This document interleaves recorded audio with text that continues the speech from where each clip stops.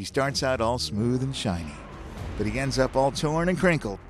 He's covered your dishes, he's wrapped himself around those leftovers, and even helped you pop popcorn. But once he's done with your food, he's done. His name is Al, as in Al be foiled, and he's just one of the least wanted offenders in the recycling bin's dirty dozen, who has a bad reputation for contaminating other good recyclables because he's always getting thrown in the recycling bin by mistake. Deep down, Al be foiled knows he doesn't belong in the recycling bin, but that doesn't stop him from contaminating as many good recyclables as he can. So remember, don't throw dirty aluminum foil in the recycling bin. It's time to recycle right, Corpus Christi.